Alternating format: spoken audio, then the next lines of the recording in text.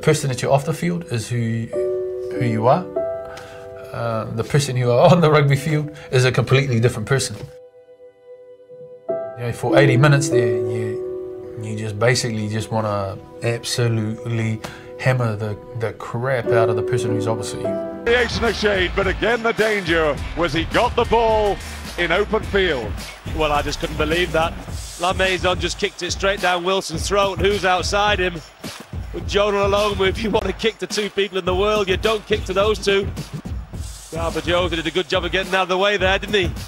Oh, these two will punish you all day long. The semi-final stage where Jonah Lomu tore England apart in 1995 with 4 tries. He's got 2 already in this one. His 25th try in 37 tests for New Zealand. No wonder England hate the sight of Jonah Lomu. What a fantastic player.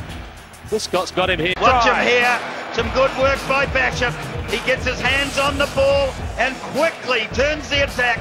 And Underwood beaten on the outside clearly. And Lomu decides inside catch. The try line's there. A brilliant exhibition by the young winger. Lomu, all power, all step, no opposition. He leaves him behind as he goes in for try number 4.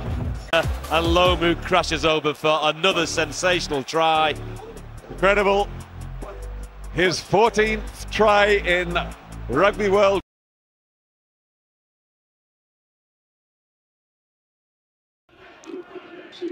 Jonah Lomu was rugby union's first global megastar, emerging as the sport turned professional in the mid-1990s. He scored 37 tries in 63 matches for New Zealand's famous All Blacks, but played only 8 years at the highest level before a kidney problem forced him to retire. It was long enough, though, to establish him as a legend of the game.